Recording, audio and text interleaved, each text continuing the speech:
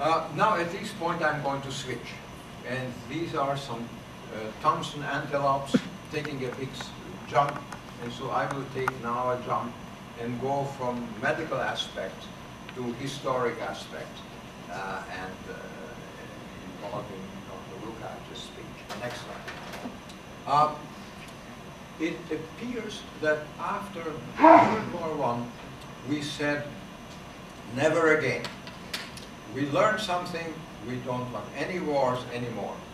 Well, we practically never had a year without a war since that time. This is a list of wars in which more than 1 million people died. It doesn't include a large number of other wars, because in those less than 1 million people died. The Gulf War, the Armenian genocide in Turkey after World War, the Spanish Civil War, Israeli wars are all not listed because they resulted in less than 1 million deaths. But there was practically not a single year since World War I that some war was not going on somewhere and some people weren't killed in these wars. Next slide. One of the major murders occurred in Cambodia by Pol Pot, who killed 2 million people, which doesn't sound like a very big number, but it was 30% of the population.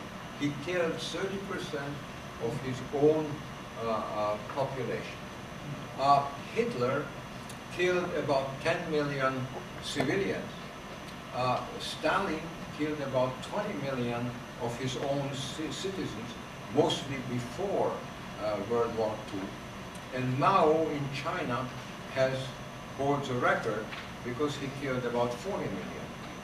Next slide.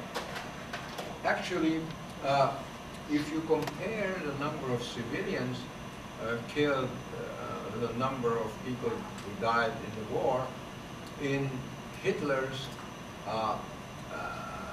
Nazi outfit, maybe about 10 million people died in the war, 10 million civilians were killed. Stalin killed about 20, and the war in Russia killed another 20. And again, Mao holds a record with 40 million civilians, but only 10 million in the war.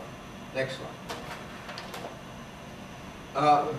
We have seen that already. Next slide. Now, if we see the number of deaths during World War II, particularly as far as a percentage of the population, we find that the Soviet Union lost about 10% of its population. Now, about 70 million people were people of his own citizens whom Stalin deported into the Gulag because they were unreliable people, included the Kazakhs and a number of others, and a number of those died in the Gulag. In Germany and Austria, there are different estimates, anywhere from 5 to 10 million people died in the war, but about 10 million people, civilians, were transported into death camps and died there.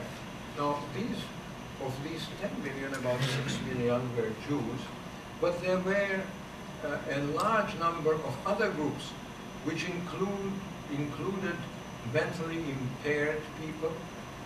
They got out of hospitals and killed homosexuals, gypsies, certain church leaders, many Catholic priests who protested against Nazi atrocities, wound up in these camps and were killed. Hitler killed a number of one of his own groups, the SA group, because they sort of competed with him.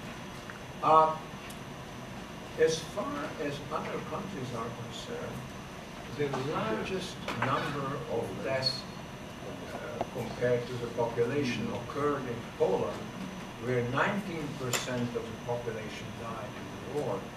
In Hungary, 8% died.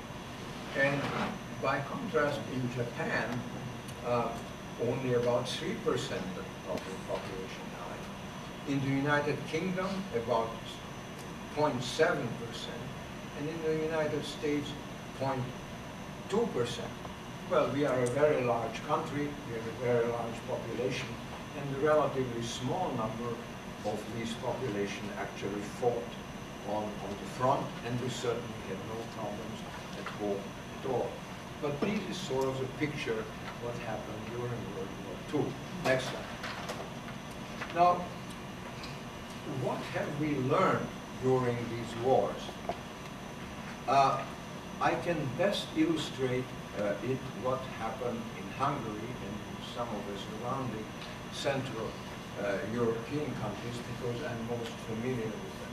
In the Middle Ages, Hungary was one of the largest countries in Europe.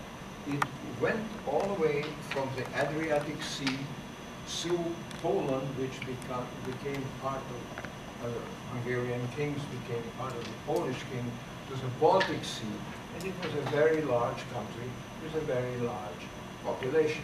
Next slide. Now, after World War I, the victorious powers took about 2/3 of the country and gave it to surrounding countries or newly established new countries like the Czech Republic, Slovakia, which all consisted of many different parts.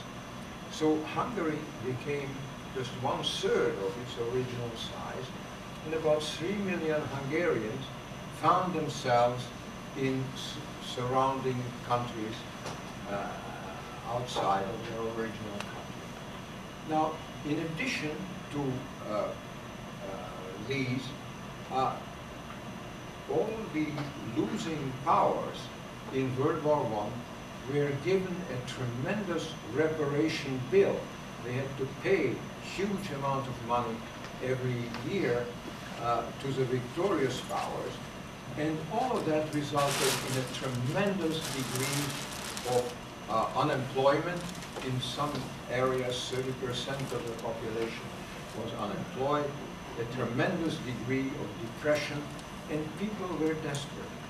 And desperate people looked for desperate measures, and that resulted in Germany to the rise of Hitler and the Nazis, in Italy the rise of Mussolini, in Russia the rise of Stalin and the communists. And indeed, these very severe measures which the victorious powers posed on the defeated powers were the nucleus of the Second World War, which then was a major catastrophe for all of humanity. Now, we have learned something from these problems, and after World War II, instead of coming around with these very severe measures, we came along with a Marshall Plan.